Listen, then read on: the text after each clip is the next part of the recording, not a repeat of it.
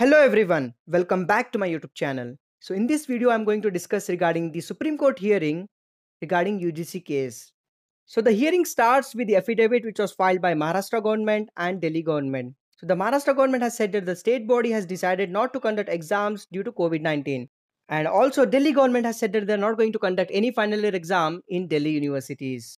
Then this person from government side or UGC side, Tushar Mehta, says to Supreme Court that Delhi government or Maharashtra government or any government has no power to cancel exams because UGC is the only body to conduct exams. So saying this, he asked some time from Supreme Court in order to file affidavit filed by Delhi and Maharashtra government.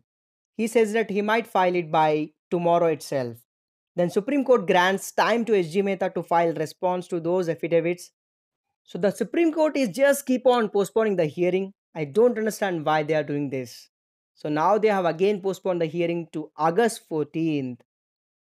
And before the hearing ends, this person again jumps in and says that students have to continue preparing for exams and that if exams are not conducted, the students will not be granted degrees.